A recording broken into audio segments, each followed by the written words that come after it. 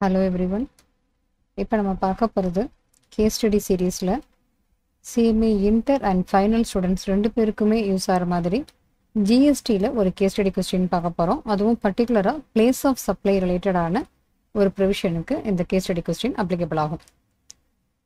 இந்த கொஸ்டினை நம்ம ரீட் பண்ணுவோம். ஜென்ரலாகவே இந்த கேஸ் ஸ்டடி சீரீஸை நம்ம பார்க்கும்போதே நான் அடிக்கடி சொல்கிறது தான், கேஸ் ஸ்டடி சீரீஸ் கொடுத்துருந்தாங்கன்னா இது பர்டிகுலராக எந்த ப்ரொவிஷன் இதுக்கு அப்ளிகபிள்ங்கிறத ஃபஸ்ட்டு டீட்டெயிலாக எக்ஸ்பிளைன் பண்ணுங்கள். அடுத்தது கொடுத்துருக்கிற கொஸ்டினோட அந்த ப்ரொவிஷன்ஸை கம்பேர் பண்ணி கடைசியாக உங்களுடைய ஆன்சரை ப்ரெசென்ட் பண்ணுங்கள். நம்ம சேனலுக்கு இதான் ஃபஸ்ட் டைம் வரீங்க அப்படின்னா மறக்காமல் சப்ஸ்கிரைப் பண்ணிக்கோங்க, நோட்டிஃபிகேஷனை எனேபிள் பண்ணி வச்சுக்கோங்க.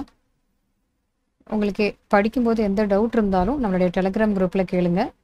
ஏற்கனவே நீங்கள் நம்ம டெலிகிராம் குரூப்பில் ஜாயின் பண்ணலை அப்படின்னா அதுக்கான லிங்க்கு கீழே டிஸ்கிரிப்ஷன் பாக்ஸ்லேயும் கமெண்ட் பாக்ஸ்லேயும் இருக்குது, அதில் ஜாயின் பண்ணிக்கோங்க. உங்கள் டவுட் எதுவாக இருந்தாலும் நீங்கள் அதில் கேட்டுக்கலாம். இப்போ நம்ம கொஸ்டினை ரீட் பண்ணுவோம். Mister Venkat and unregistered person and resident of Bombay, Maharashtra பாம்பேயில் இருக்கக்கூடிய ஒரு unregistered person Venkat. He hires services of X Limited, an event management company registered in Delhi for organizing the new product launch in Cochin, Kerala. So வெங்கட்டுங்கிறவர் unregistered person, பாம்பேயில் இருக்கார். அவர் ஒரு event management company X லிமிட்டடுடைய சர்வீசஸை higher பண்ணிக்கிறாரு. அந்த company registered இன் டெல்லி. இந்த service எதுக்காக அப்படின்னா organising new product, for organising of the new product launch Cochin, கேரளாவில் நடக்குது. இதுக்காக ஒரு ஈவெண்ட் மேனேஜ்மெண்ட் கம்பெனியுடைய சர்வீசஸை ஹையர் பண்ணியிருக்காங்க வெங்கட்டுங்கிற அன்ரிஜிஸ்டர்டு பர்சன்.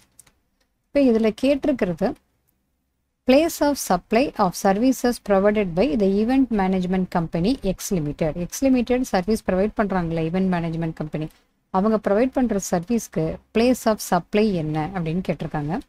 அடுத்த question, what would be your answer if the product launch takes place in Bangkok? ஒருவேளை இந்தியாவில் இல்லாமல் பேங்காக்கில் ப்ராடக்ட் லான்ச் நடந்துச்சு அப்படின்னா உங்கள் ஆன்சர் வேறையாக இருக்குமா?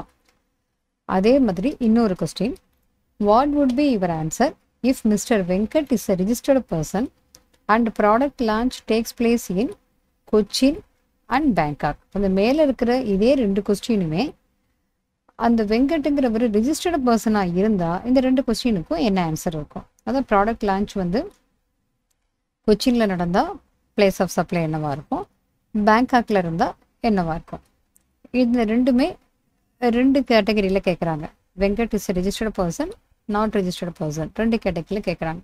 ஸோ இது ஒன்று ஒவ்வொரு மார்க்கு நம்ம எடுத்தாலும் 4 மார்க் கொஸ்டின்ஸில் இது உங்களுக்கு செக்ஷன் சி ஆர் செக்ஷன் டியில் உங்களுக்கு வரும். ஸோ இந்த ப்ரொவிஷன்ஸை ஃபஸ்ட்டு என்னென்னு பார்க்கலாம்.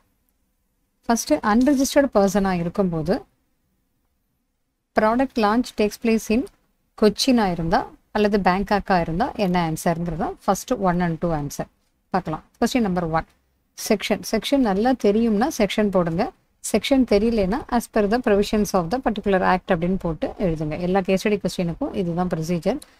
செக்ஷன் கரெக்டாக தெரிஞ்சால் மட்டும் எழுதுங்க. Section 12 subsection 7A and subsection 2 இதில் if service by way of organising an event is provided to an unregistered person, ஈவெண்ட்டை ஆர்கனைஸ் பண்ணுற சர்வீஸை ஒரு அன்ரெஜிஸ்டர்டு பர்சனுக்கு ப்ரொவைட் பண்ணுறாங்க அப்படின்னா அங்கே place of supply is the location where the event actually held. இந்தியாவில் இந்த ஈவெண்ட் நடக்குதுன்னா எந்த இடத்துல நடக்குதோ அதுதான் லொக்கேஷன், அந்த லொக்கேஷன் தான் place of supply. Suppose if the event is held out side இந்தியாவாக இருந்ததுன்னா place of supply means the location of recipient. இதுதான் ப்ரொவிஷன். இப்போ இந்த கொடுத்துருக்கிற கேஸில் service recipient வெங்கட்டுங்கிறவர் unregistered person, event held in India, கொச்சின்கும் போது ஹெல்ட் இன் இந்தியா.